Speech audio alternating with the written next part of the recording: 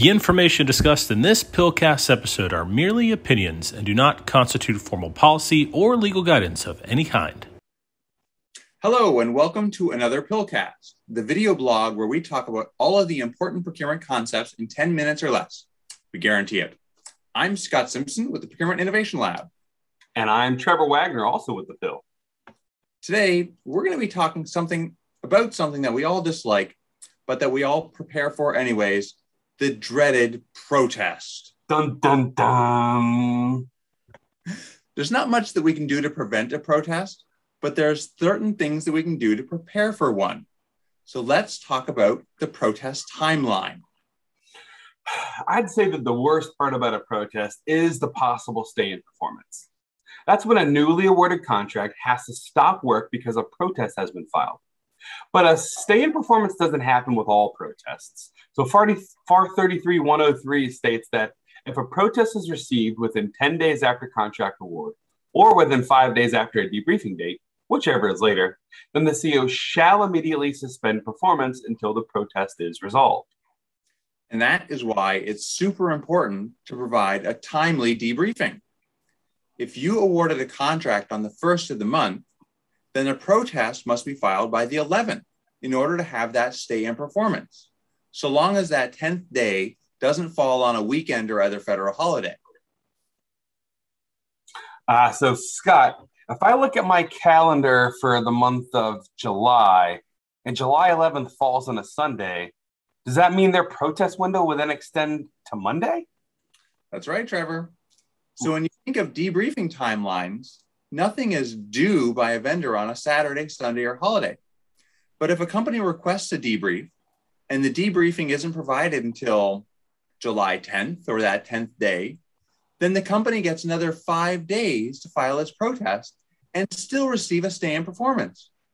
So by delaying that debriefing, we're giving companies a lot of extra time to file that protest.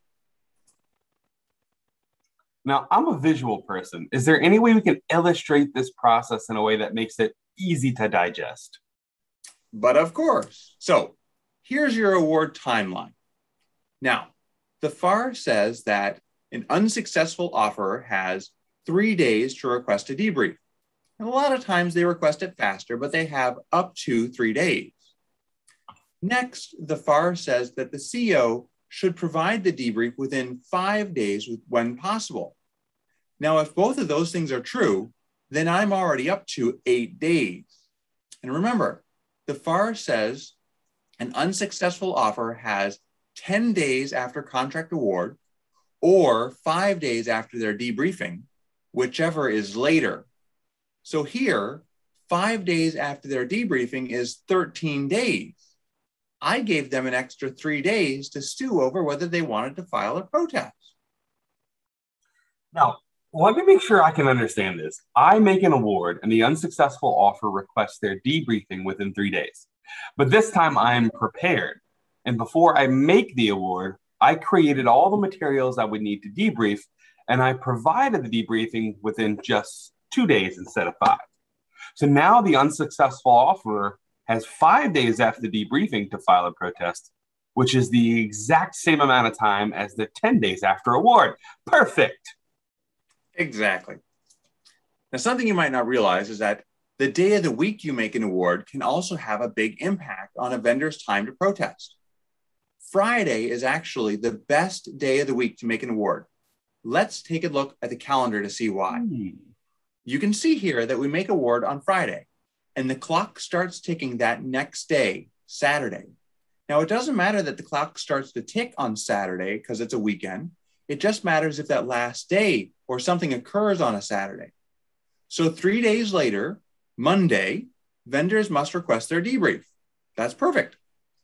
And as long as I'm quick and provide those debriefs on either Tuesday or Wednesday, then the protest clock aligns. 10 days after the award and 5 days after the debrief is provided is the same day, Monday.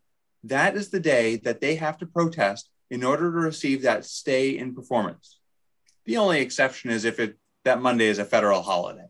The one thing that always stuck with me in the debriefing timeline is that the timeliness clock starts ticking from the date I offer the debriefing.